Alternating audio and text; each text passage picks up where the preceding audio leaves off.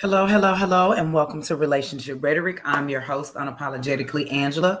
Thank you so much for joining me today.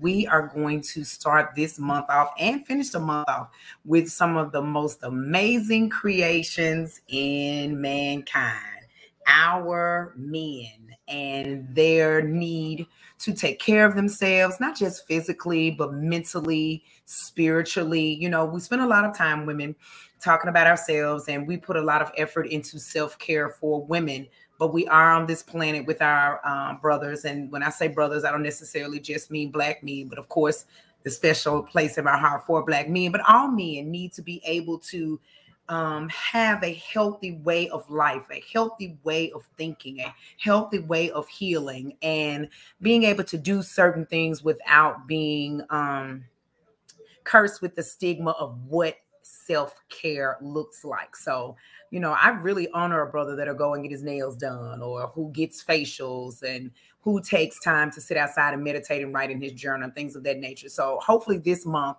speaking to the people that I'm speaking to, that will open up some doors where men can have conversations and seek those services out. So we're going to kick off this month with a man that I hold to my heart very dearly. He plants seeds of wisdom in me on a regular basis. So I thought he'd be a great way to start off this month and encourage our brothers to seek out ways to better take care of themselves. So, ladies and gentlemen, I present to you Pastor Wayne Gillard. Hi. Good afternoon. Hey, how you doing there? I'm well. Yes, guys, it is afternoon. This is a pre-recorded show. I should have said that, but you know, it's all good. Thank you so much for joining me. I could not think of another person that I could actually have this conversation with, because to me, you fit right, like the seam that's in between us. You fit in that realm. Your age is one thing, but the way that you handle yourself goes a lot older than who you truly are. So I just feel like your perspective could really hit so many different age groups and personalities. Awesome. Okay. So when I say self-care, and particularly for men, what does that look like to you?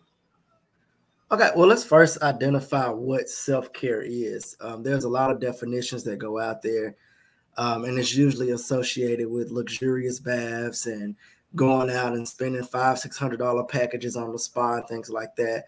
But ultimately, self-care is discovering practices that help you, that helps the individual to nurture and connect with themselves. And it pulls them away from their lengthy to-do list. The great thing about self-care is that at its core, it's the act of self-initiated routines. And notice I'm putting an emphasis on the self-initiated routines, because self-care is all about one person, and that's the self.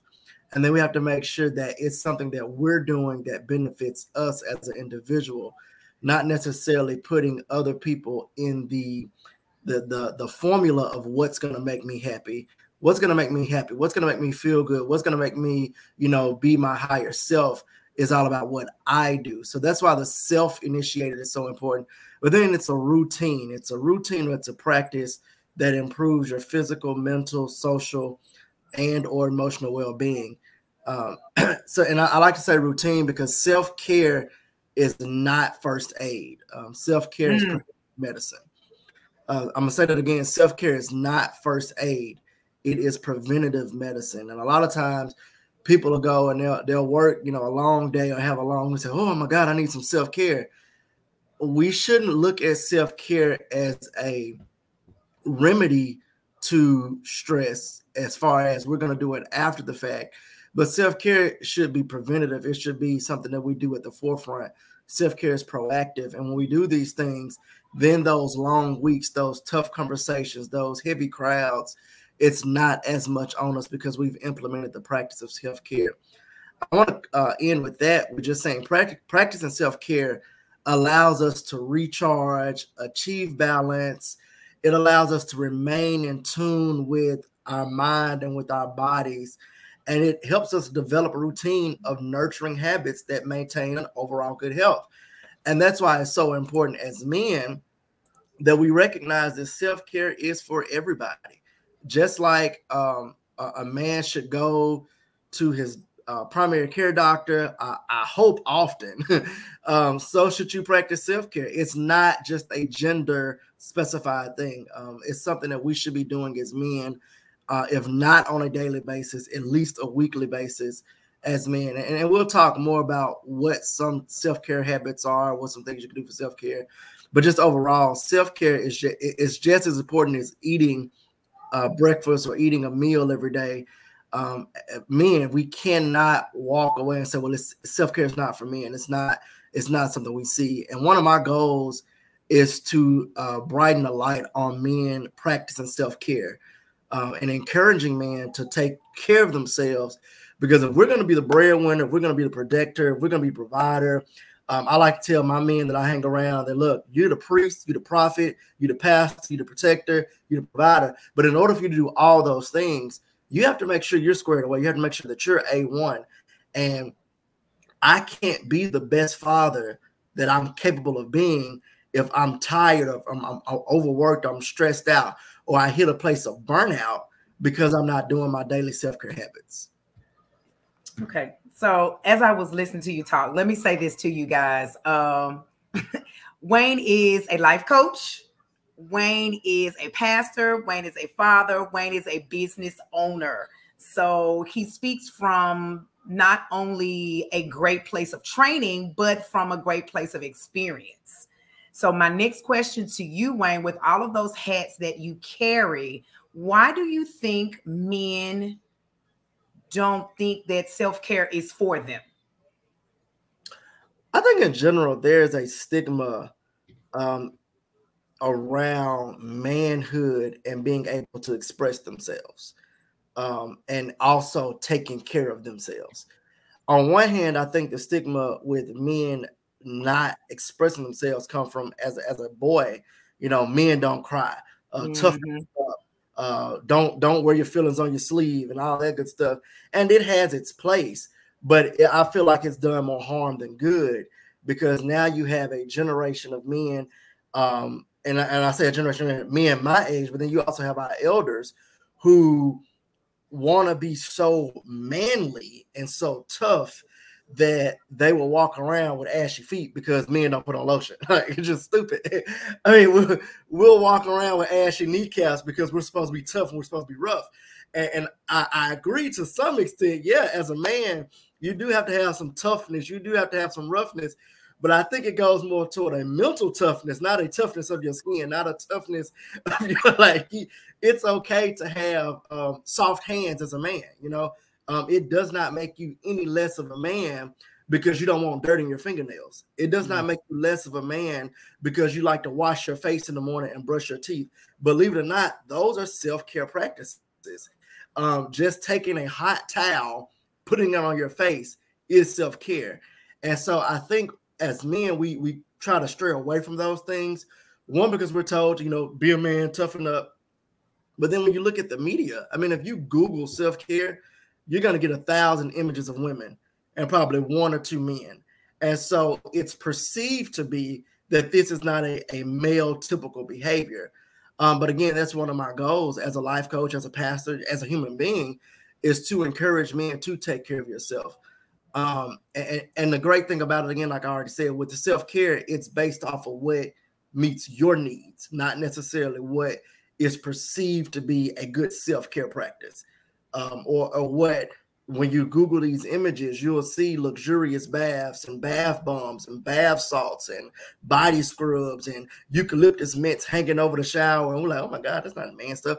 Like, no, man, a simple, easy, quote unquote manly life hack, man, just cook you some eggs and potatoes, man. Cook you a nice dinner, like cook yourself something that you would enjoy. It does not have to be so flamboyant in a sense. It could be something very simple. And so I think when we look at it like that, that makes men kind of stray away from the self-care practices. Okay, so this is may sound like a shameless plug, but it makes a lot of sense to me. So if a man is struggling with trying to identify what can be part of his self-care routine without feeling less of a man or men also have a tendency, if I take time out to take care of myself, that I'm not taking care of my other responsibilities. Is finding a life coach or talking to a life coach something that will help them through that process? Absolutely. Absolutely. Like, one of the things I like to share about life coaching, it's all about finding a place where people find themselves stuck and just helping them navigate through that process. And actually, my company is called Life Quest Coaching because we help people navigate the quest of life. And I found that a lot of men find themselves at that place where, like, hey, I want to be the provider for my family, but mentally, emotionally, spiritually, I need to take a break. And if I take off on Friday, I won't be making the money that I need to take care of my family. And as a coach, I go through a series of questions. One, to identify, okay, why do you feel that you, not every man, but why do you feel that you can't take 8 hours off, take 4 hours off to benefit yourself? And then I put it in this perspective. If you don't take care of yourself, eventually we know what's going to happen. Eventually it's going to weigh you down physically, mentally, emotionally, where unfortunately you can find yourself in a life or death situation. And so if you're concerned, if your ultimate priority is taking care of your family, then what good are you going to be if you're dead because you struck out? What good are you going to be if you are so physically ill you can't go to work? What good are you going to be if you're so stressed out that every time your child or your significant other asks you a question, you lash out at them? That's not taking care of your family. What's taking care of your family is saying, hey, I've done my 12 hours. I've done my 16-hour work shift. Let me take 4 hours and pull back from something so that when my kids say, hey, Dad, can you play the game with me? It's not, well, wait till I get through taking a nap. Or it's not, wait till I finish this one other assignment. Or it's not, wait till I, get through cutting the grass. It's, I have enough rest now that, yeah, I can dedicate this hour, this 20 minutes, this 10 minutes to spending time with my family.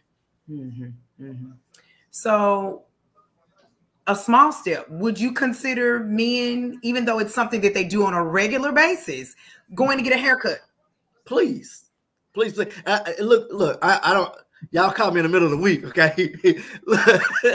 Barbershop appointments are on Thursdays for Wayne, so you caught me on a bad day.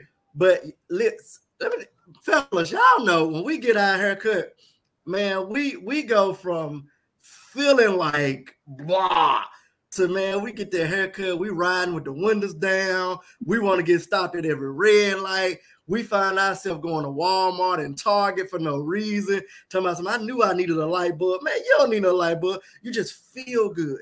And you want other people to see that you feel good. And so something as simple as getting a lineup, I ain't even saying a haircut, something as simple as getting a lineup makes you feel better. It makes you just want to get out and explore. It makes you want people to see you because you feel good. So you're right. It's something that we do often, such as getting a haircut, that we do not equate to self-care. But that is the basis. That's the definition of self-care right there. So what advice, or how could women that, have men that they love in their lives, how can we help encourage men to take time for themselves without, like, we're nagging or, pushy? How can we, if I wanted to suggest to you that you do something, well, how can I do that without, or with a way that you could take it in a good way? I would definitely say, man, start with asking questions. It's all about communication. And so if you're my significant other and you want me to do something, or you want to do something for me that's going to benefit me, begin by asking what that thing is. And so I would encourage women, so that it won't come off as nagging, to come off as a question like, hey, if you had a whole day free, what would you do?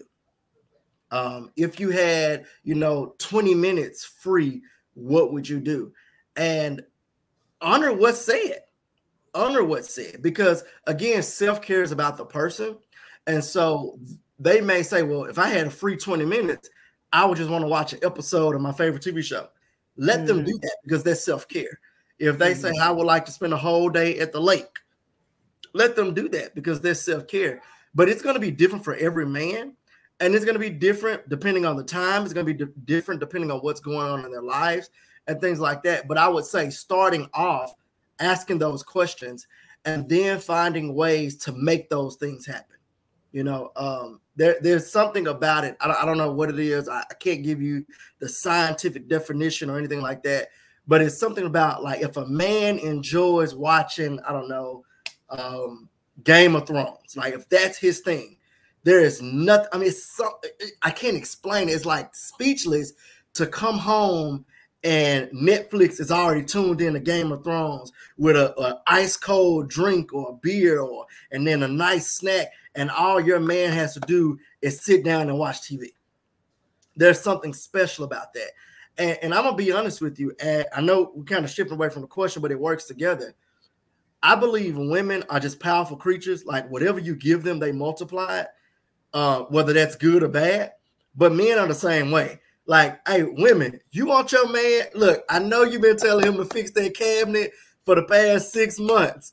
I guarantee you, fix that man a cold beer and rub on his feet and watch them cabinets get fixed. He gonna come and paint the cabinet. You have a whole new kitchen because he done got 20 minutes of not being this rough, this tough, this I gotta have it done. But he gets this time to really be himself. He gets this time to feed the inner core of who he is, who we sometimes cannot be because all the other hats that we wear. And I'll say this too. You mentioned at the beginning, like, hey, Wayne's a pastor. He's a business owner. He's a father. He's a life coach.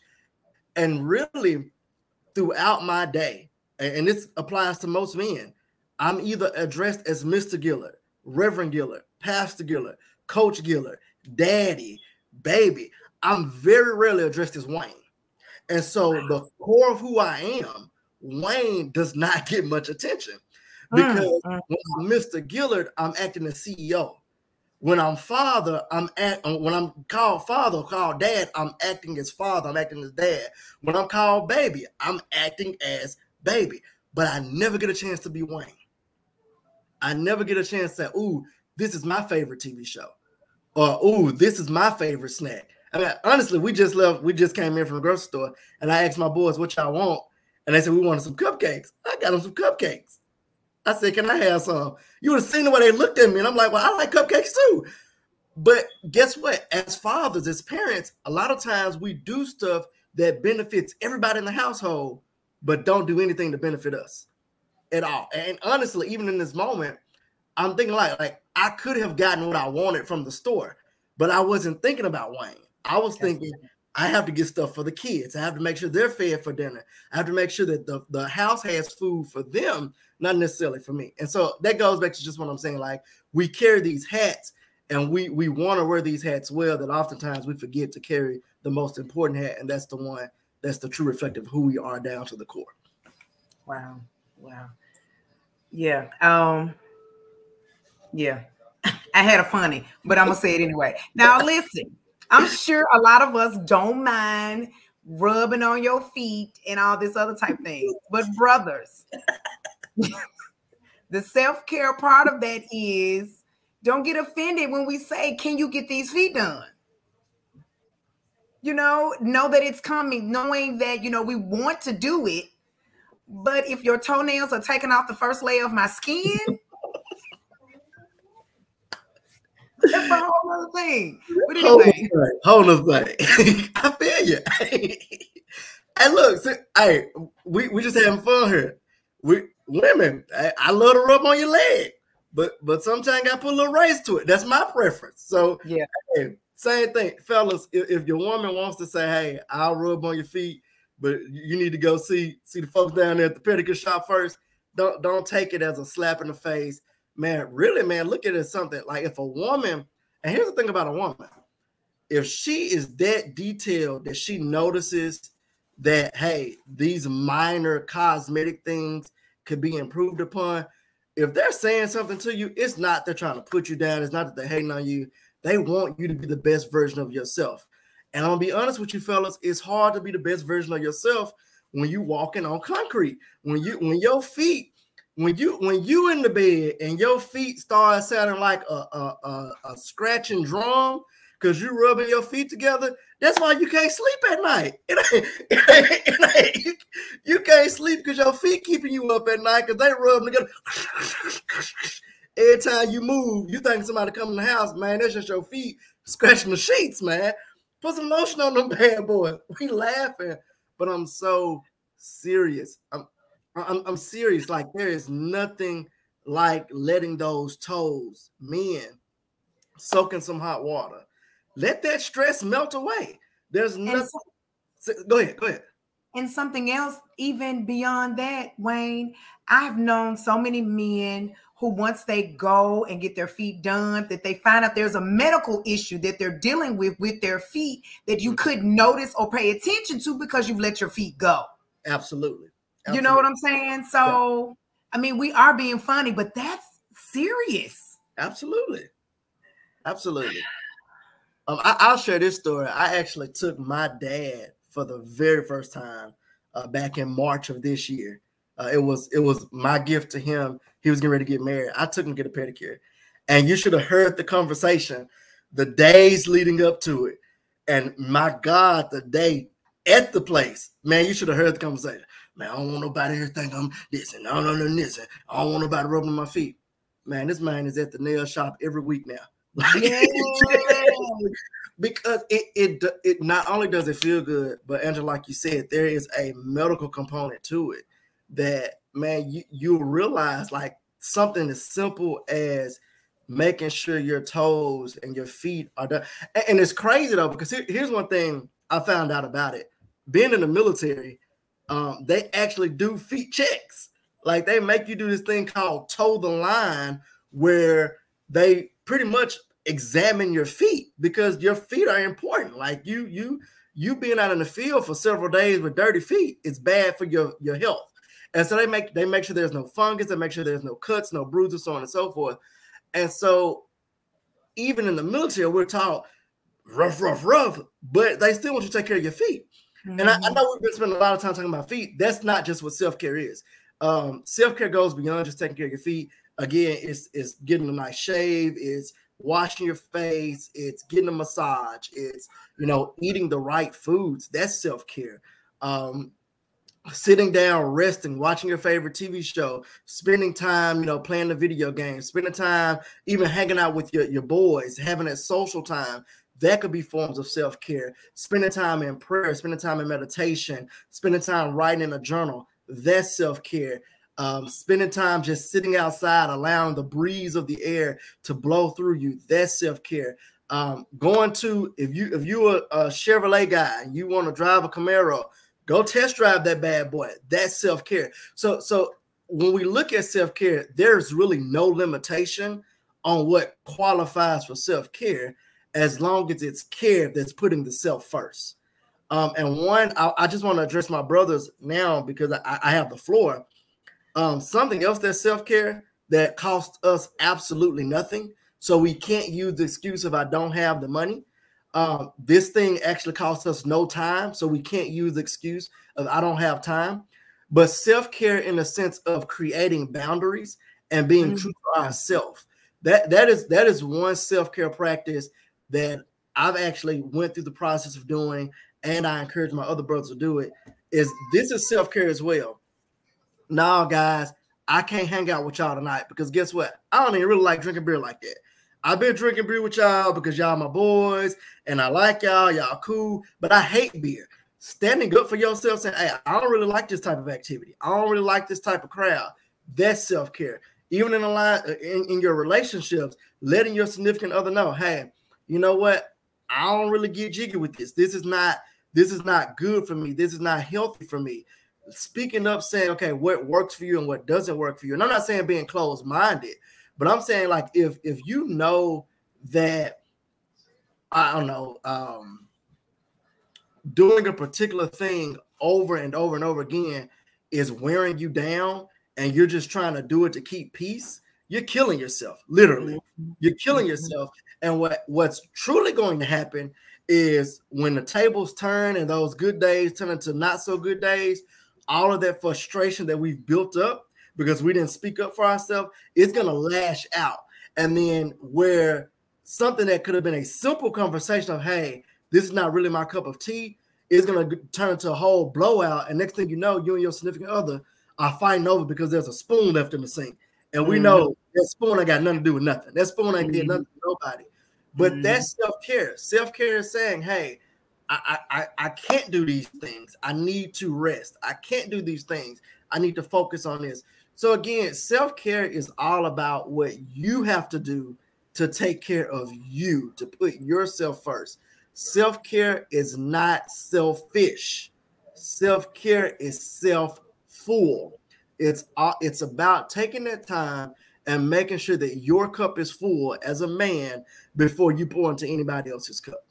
It's making sure that you are charged up before you charge somebody else up. It's making sure that your plate is full of your steak, potatoes, broccoli, cheese, all this stuff that we like to eat, that is full, versus trying to make sure everybody else eat. Because what ends up happening is we'll be left with the crumbs of life, trying to figure out why we're still hungry. We'll be left with the driplets of water in our cup, wondering why we're still thirsty. Take some time to make sure that your cup and plate is full first. And I promise you, those that are around you, that are concerned about you, that care about you, and that benefit from you, are going to benefit from you so much more if they're eating off of your overflow and not off your scraps. Let me say that one more time. If you take care of yourself first, the people that are connected to you will be eating off of your full cup, your full table, your full plate, and not off the crumbs that you have left because you done gave your job 80% of what you got. You done gave your fraternity or your community organization 10%, and now you're trying to give 5% to your kids. There's only 5% left. And now you're trying to divvy up 5% over 30 things. That ain't gonna work. That ain't gonna happen. That ain't good for you. It's not. So being able to say, you know what, this is where we're gonna draw the line. Job, I appreciate y'all. I appreciate my little $17.50 an hour, but I work 8 to 5, baby. 5:30 to 6:30, me and my kids' time. I'm not checking no emails for you. That's self-care. Those are things that are self-care that we don't necessarily look at and say, oh, I didn't realize that. Self-care is anything you're doing that you are positioning yourself to take care of yourself first. One last thing, I have noticed a lot of people, especially people in church positions, pastors, evangelists, people of any type of position that requires them to be selfless. You know, what do you think, what do you think God's view is on us taking care of ourselves as his creation? Do you think we should be more? I mean, it's going against the opposite of what we're talking about. So let's do this like this. Let me ask you a question. For those people who are in those positions, in general, would they believe that they are created in the image and likeness of God? Believe? They would say yes. They would say yes, right? Yes. And did or did not God say, you know what? I done did a lot of stuff for 6 days. On the 7th day, I'm going to sit down somewhere. Did he not? He did. And so biblically, if we are created in the image and likeness of God, meaning that we behave and that we do things with the character of God, the character of God said, I'm going to take rest. Not because I need it. Here you go. Because all you preachers say, well, God is sovereign and he's supreme and he don't need no rest. It wasn't because he needed rest, but he understood the purpose and the promise of rest. He understood that the value behind doing a job and then sitting down somewhere, taking that time off. And so if we preachers, pastors, bishop, apostles, missionaries, deacons, trustees, choir directors, presidents of the drummer club, whatever your position is at the church, listen, you are no good. Listen, I'm sorry, you ain't good to God if you in the hospital bed because you done stroked yourself out. How are you benefiting the kingdom of God if you are so tired from doing church work or doing things where you're up at 3, 4 o'clock in the morning doing sermon prep, then you go on a hospital visit, then you got prayer calls, then you got conferences, then you got to do sermon prep. How are you truly benefiting God's kingdom? How are you truly benefiting the people of God? Again, if you're feeding us off your crumbs, If you're feeding the people of God from your scraps, then are you really feeding them? Or are we just getting what's opportune? Are we getting the best version of the man or woman of God that God called? Or are we getting what's left over from you being exasperated and everything else that you're a part of? You know, I really think that when it comes to self-care, when it comes to, you know, men and women of the gospel who do these things, I know we like to throw this out a lot. I can do all things through Christ who gives me strength. Hallelujah. We like to say that. Well, first off, we got to understand that everything we're doing ain't for God. Well, that's one thing. And then you got to look at the context of what Paul was talking about. I'm not going to preach it today. I'm not going to go there. But we have to look at the context of what Paul was talking about. And Paul was not saying that I had to be a superhero because I can do all things through Christ who strengthens me. That ain't what he was talking about. As a matter of fact, Paul even knew I got to sit down somewhere.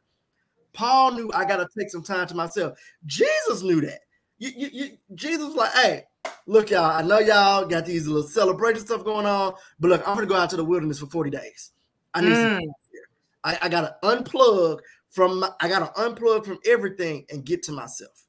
Even when he was at the Garden of Gethsemane, he said, hey, I need y'all to go over there and pray while I deal with some stuff. Because guess what? He understood I had to he had to do self-care. He had to plug away from everything else, plug away from his boys, plug away from his disciples, plug away from his people. And really what he did was he meditated and prayed. That's what he did. He practiced self-care. So to your point, I think is, and I know the religious people probably gonna get upset with me. I think it's ungodly not to practice self-care. I think it's ungodly not to dedicate time to take care of God's creation. I think as kingdom citizens, it is ungodly to be a kingdom citizen and not take pleasure in the things of the kingdom. I do. And I leave my email address, my phone number. Anybody that wants to disagree with that, y'all can call me. We can talk about it. But I just don't think that God is pleased with the 24/7 duties that we portray or that we do, and we don't put we are his children. We are his precious commodities. Why not take care of yourself? Because you're no good to nobody. If you burnt out, if you stroke out, if you dead, if you can't even get out the bed because your feet hurt so bad because you've been working so hard, you can't even pray, you can't even concentrate on your prayer because you're like, man, God, I'm so tired. Find some time to do self-care and do whatever it takes, whatever it's going to need for you to do so that you are aligned, so that your body, your mind, your will, and emotions are aligned to your higher self so that you can be the best version of who you can be for those that are connected to you. Okay. So several things. If they want to contact you for life coaching, what should they do? All right. So we are on social media, Facebook. We are Life Quest Coaching. If you put us in the chat box, you can put Life Quest Coaching 1. Same thing on Instagram. We're Life Quest Coaching on Instagram. You can always send us a direct message on either one of those social media platforms. Also, our email address is info, I-N-F-O, at getinprogress.com. That's G-E-T-N, just the letter N, progress.com. And one of our staff members will be able to get in touch with you. Once you reach out to us, we'll set you up a consultation. We do 30-minute consultations for free. And then once we do those consultations, if you feel that we'll be a great fit working with you as a coach, then we'll set you up a package plan where we can coach you, whether it's 4 sessions, 8 sessions, 12 sessions, or more. And I'm feeling it right now, Angela. What I want to do is anybody that sees this, that hears this, whether it's today, whether it's 4 months from now, if you mention this show, if you mention Men Need Self-Care Too, if you mention Unapologetically Angela, if you mention, man, I saw you on some video, I don't know, you was talking about self-care. If you mention that, then I'm gonna make sure that you get 50% off all of our services. Okay, I will give you 50% off. I'm doing that for two reasons. One, Angela's my people. If you her people and she my people, you my people too. I'm gonna take care of you. But man, but most important is this. The reason I want to do 50% off is because men, I want us to get in line with life coaching, get in line with self-care. I want us as men to create a brotherhood that is not bound by colors, by creed, by pledges, but we are bound by one thing, and that's being better men. And so I want to do that for you all. So anybody that sees this, you get 50% off. Make sure you let us know at some point in the conversation. But other than that, that's how you can get in touch with us. One more thing. Yes, ma'am. This is going to be interesting. So you mentioned something about kingdom citizens and kingdom living. If someone is interested in figuring out or learning more about what you mean by that, how could they reach you? Same way, info@getinprogress.com. I'm on Facebook as well, Wayne B. Gillard II. Shoot me a message of any of our social media pages with Life Quest Coaching. Again, that's Facebook, Life Quest Coaching 1, Instagram, Life Quest Coaching. If they got your number and they can reach out to you, you can give them my contact information. I'm sorry, I'm a little eerie of putting my phone number out there. You know, somebody be calling me tonight, talking about I'm your Uber driver. So no, don't worry about that.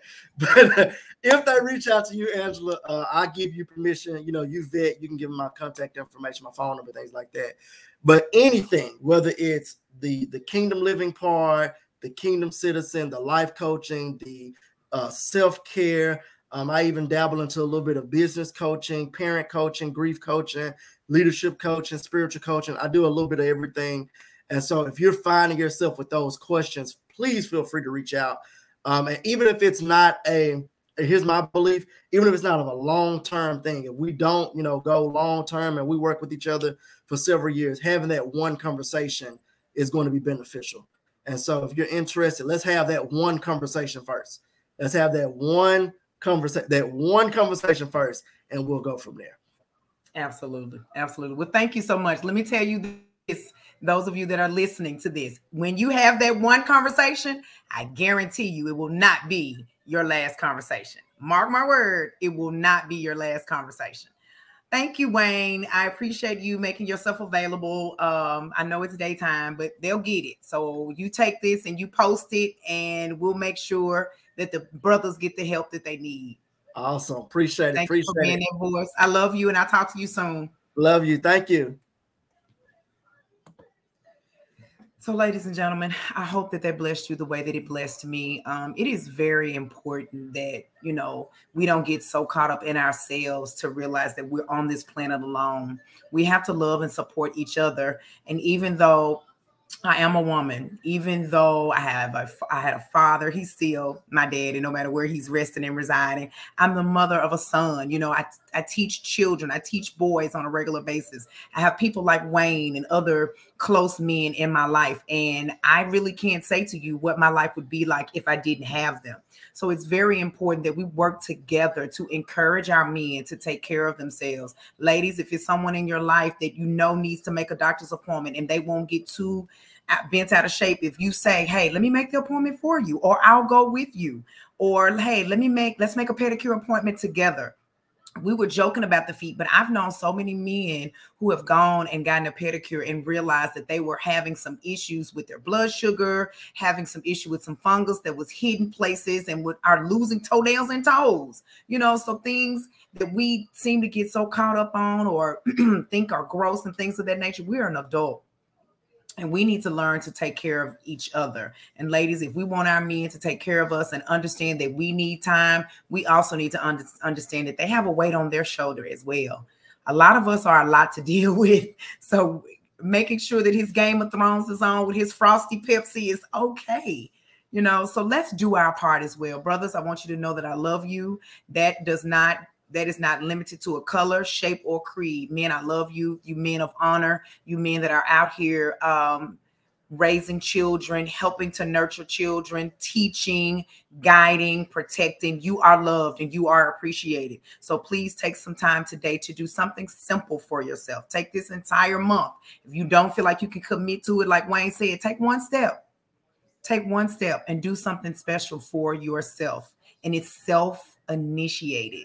self-initiated. So thank you so much for joining me. I love you all. Peace, love, and care.